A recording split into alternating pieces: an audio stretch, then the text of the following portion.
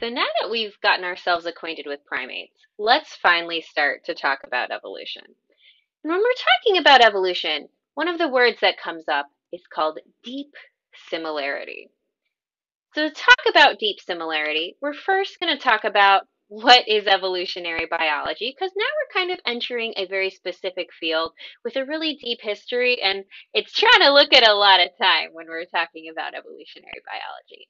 Next, we'll talk a little bit about classification and how we understand how different things are related to each other. And lastly, we'll come back to this idea of deep similarity and why we're bringing it up now. So in biology, there are a lot of different subfields, as you can see here: microbiology, botany, zoology, bioethics, also really important, taxonomy, evolution, and all of the other things you see here. But I like to think of it in a little bit more simpler terms. So within biology, there's really two different paths in my mind. First is molecular biology, and this is we are looking at the molecular basis of what's going on in cells. The other hand, and this is what I deal in, is evolutionary biology. So we're thinking about the processes, these evolutionary processes, for why we see so much different life out today. If you remember back to the very first lecture in this series, we thought about the difference between proximate reasoning and ultimate reasoning. And it comes down to this dichotomy here.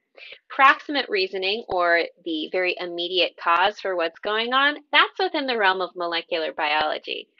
Ultimate reasoning, that's evolutionary biology. We're trying to talk about the why something evolved in the first place, rather than how it actually works. So we can bring this back to this diagram here, and these fields up at the top, those are all within molecular biology, and everything down here, that's within evolutionary biology. So you can already see there's a lot of different little things.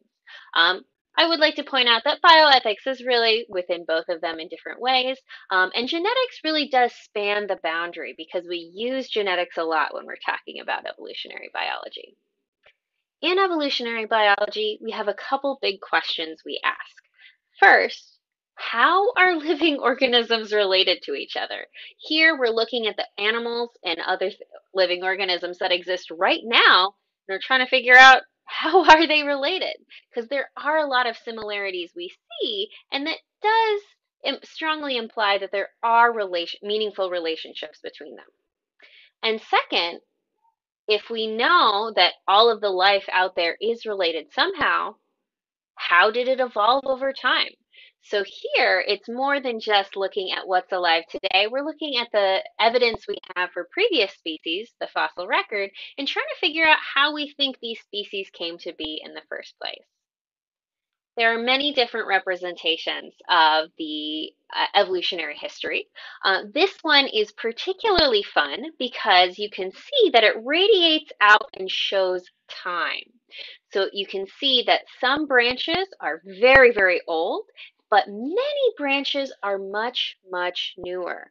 So if you look at the rings, only a few branches go all the way to the center, and as we get farther and farther out, we have more and more branches showing that there are more different lineages of living organisms alive the closer we get to today.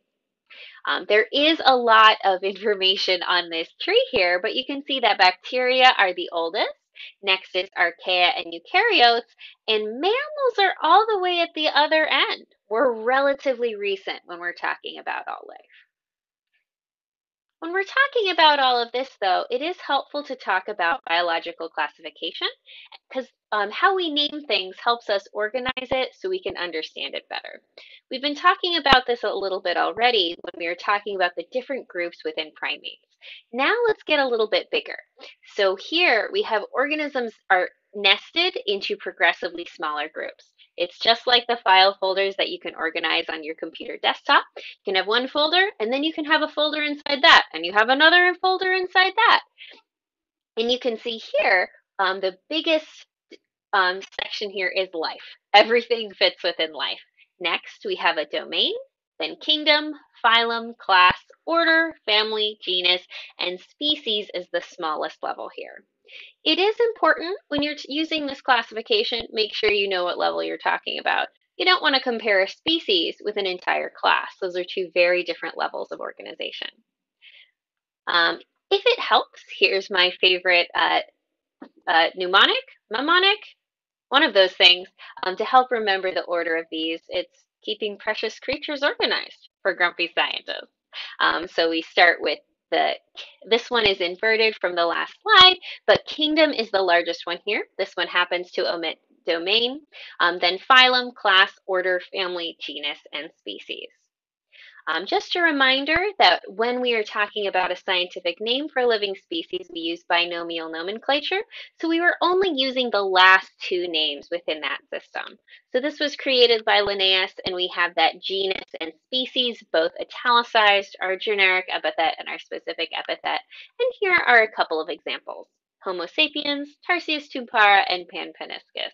So what we do here is we only use the last two names within that classification scheme because otherwise you have a really long name to talk about. And this is one of the ways that we simplify that.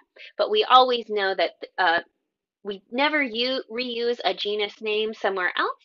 So if you see a genus name, you can then look up where else it falls within the broader hierarchy of living things.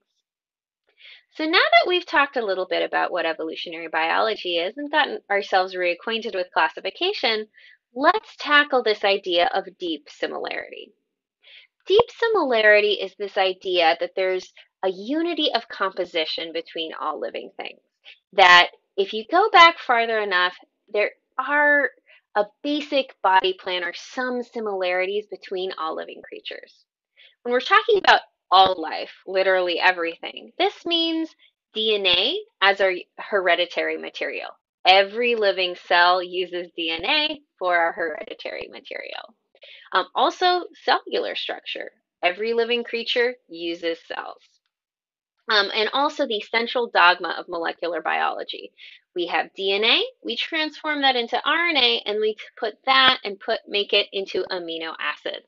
This is the central procedure that all living creatures use. Um, but we can also use the term deep similarity and not go quite all the way back. We can compare ourselves to different organisms as well. So if we want to compare and maybe make a percentage out of it, we're about 99.9% similar to other humans. So all of us, even though we like to discriminate based on skin color and other things, we are very, very similar to each other. When we're comparing ourselves to chimpanzees, we're about 98% similar. Cats are 90. Mice are 85%. Cows are 80. Fruit flies are 61%. Oddly, chickens are 60%, and bananas are about 60%. You might think it's a little bit weird that we are a little bit more similar to fruit flies than chickens. I think this says a little bit more about just how weird chickens are than anything else. And keep in mind that these percentage estimates are gross oversimplifications of other things that might be going on. So I wouldn't take these too seriously. Just use this as a marker for about how similar we are to different things. So rather than just compare ourselves to the species that are living today, we also like to look at the fossil record because this can help us understand how things came about to be. This is one of my favorite visualizations of the fossil record. The thing that's closest to us is right now. And the farther back you go on this spiral, the farther away you are from the present, the farther back in time you're going. And you can see we actually get less and less life. So this shows you that as time has gone on, we have more different forms of life that have evolved. When we're talking about the fossil record, we're talking about these periods. We start with the Cambrian, Ordovician, Silurian, Devonian, Carboniferous, Permian, Triassic, Jurassic, Cretaceous, and Tertiary. So keep in mind there's actually a lot of time that happened before most of the fossil record that biologists talk about. Sorry, geologists. We really just care about when animals live. That's our fault. Um, Biologists tend to call everything that happened before the Cambrian the Precambrian, even though the Precambrian is so much longer than everything else we talk about. There's a lot of really cool stuff that happened there. It just, didn't have much to do with living creatures. But let's talk about how life evolved or how life came to be in the first place. So we think about 4 billion years ago. So the Earth had been around for, about half a billion years at this point.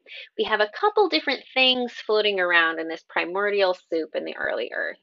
So we have some amino acid precursors, some nucleotide precursors, and all of them came together to create what we think were the first proto-biological molecules. One of the prevailing theories right now is that called the RNA world theory, is that actually before we had DNA-based cells, we actually had RNA-based organisms. This is because there are so many different forms of RNA out there, and RNA can actually do stuff. DNA is really cool in many ways, and it's great at storing hereditary material. But other than that, it's actually pretty boring. DNA is pretty much only a storage mechanism. So RNA provides a really interesting pathway for it to actually create organisms and uh, bind things together or cleave different molecular bonds. Here is a simplified graphic that makes it a little bit easier to understand. So we have shown that RNA can self-replicate if it is a little bit inefficient, and it can create a wide variety of different things. Eventually, we go into an organism that now has DNA as its storage mechanism rather than RNA. So now we have something that's a little bit more reliable on the storage end, but we can still take advantage of the flexibility of RNA, leading to the life that we know today. You might remember our levels of biological organization.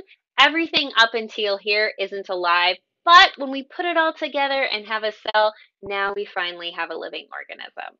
As a reminder, these are all of the things that go into life that we know today: growth, reproduction, cells, metabolism, homeostasis, heredity, and responding to stimuli.